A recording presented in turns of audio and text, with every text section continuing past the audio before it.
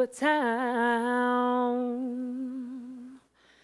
And everywhere we went,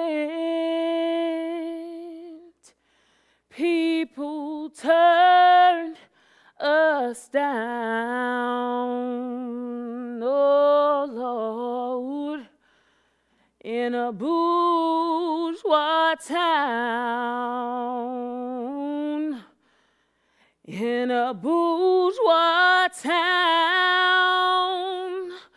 gonna spread the news all around.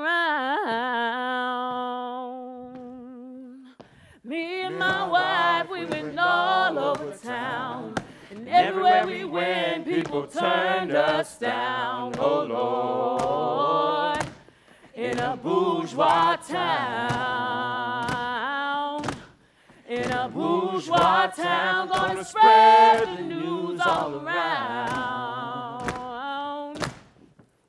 Home of the brave and land of the free, ain't gonna be mistreated by no bourgeoisie. Oh Lord, in a bourgeois town, in a bourgeois town, gonna spread the news all around.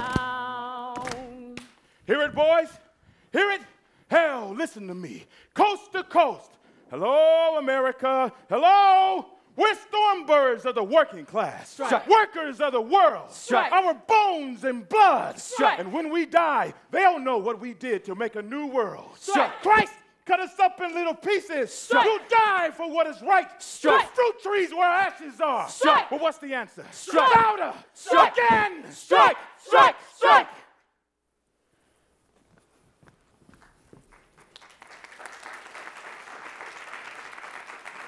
The greatest crisis facing America today is a lack of imagination. The wealth gap in America has become so vast that the rich and the poor can no longer even imagine one another's lives. The same could probably be said across all of America's fault lines: race, class, gender, religion, and politics. Without imagination, we cannot see. And without seeing one another, we cannot be seen in return.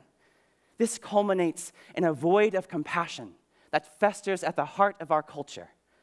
Theater in America has the unique ability to inspire imagination and reinvigorate the heart.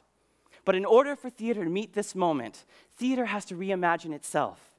Theater has to innovate.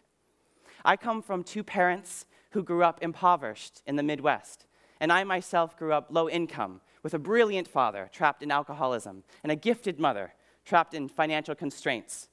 For all of my parents' gifts, the crushing weight of poverty was such that the world could not imagine a place for them to be seen, and they could not imagine a world where they belonged. Neither of my parents were seen in the course of their lives, but their heroic feat was imagining a world in which their children would be. My world is theater. I once played Romeo in a production of Romeo and Juliet that toured high schools, and in the balcony scene, I leapt off the stage and proclaimed my love to Juliet, and this kid in the front row goes, "Oh shit, this shit is 3D." This is one of my favorite experiences because the kid is actually speaking truth to a larger cultural phenomenon that we all share. We are forgetting how to recognize life when it is right in front of us, not on a screen that is feeding us images, but life that requires our imagining. Theater is the space of life, a metaphorical space always playing upon our imagination.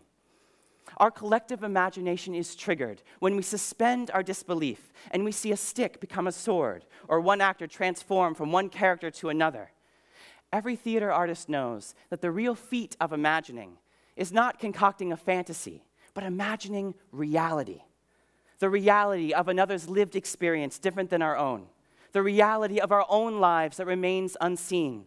The reality of a changing America, of job loss, racism, sexism, oppression, or climate change. These can be difficult to imagine if we are not living them. And if we are living them, it can feel enraging and impossible to get others to imagine. Imagining the news is different than looking at it or even thinking about it. Imagination means an image in action. In the theater, When an image is in action, it takes hold. It becomes a visceral experience. It infiltrates the body. We connect to it. We suffer with it. We feel compassion. We are bound. And in being bound to the reality of life that is bigger than ourselves, we are renewed. 7 years ago, I was sitting on a bus in Chicago, holes in my shoes, racing from my minimum wage job on the north side to rehearsal on the south side. And I would find myself overwhelmed with gratitude for the bus drivers, doing their job so well, a job I would never want, and yet it was critical and allowing me to pursue my dream. I would wonder, how can this gift of theater come back around and serve these bus drivers the way they are serving me? I would sit on that bus as one of the many folks who was worn and weary after a long day at work, and I would think, this is where the renewable power of theater needs to be. And then I would arrive at rehearsal or performance, and I would see something a little too hollow. And I would think, we as artists need to feel connected to something bigger than ourselves if we are ever going to fulfill the potential power that theater has to offer.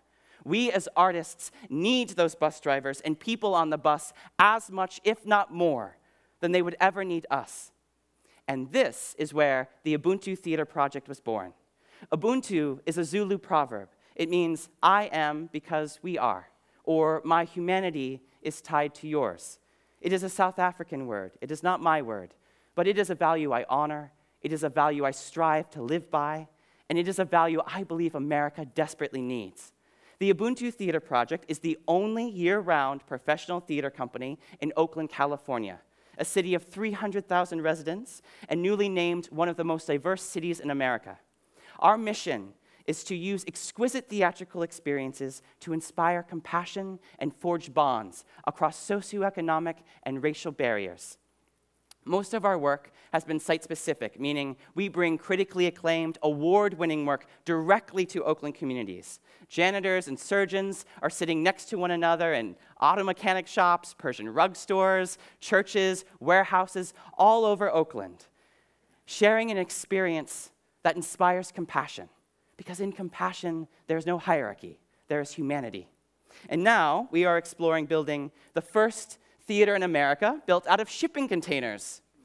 A state-of-the-art 200-seat theater that could scale across America and move from one location to another. This revolutionary model would allow us to continue offering pay-what-you-can tickets at the door for every performance, so nobody is turned away for lack of funds. This is what makes the Ubuntu Theater Project special. On stage, off stage, and in the audience, we have created a space that binds together people from every divide you can imagine so that we can see one another and be seen in return. And we have made a home together in the Ubuntu Theater Project. How we pay attention can change the world. Theater asks who, where, and what are we paying attention to, and who can afford to pay attention. Theater can be where we reconnect to humanity, the whole of humanity, and the infinite ways in which I am because we are. Without seeing one another and being seen in return, every other attempt at a solution will fall short. For us, there is no quota. This is not charity. This is excellence as a result of reimagining the reality of America as it truly is. And my wife, we went all over town, and everywhere we went, people turned us down. Oh Lord, in a bourgeois town, in a bourgeois town, gonna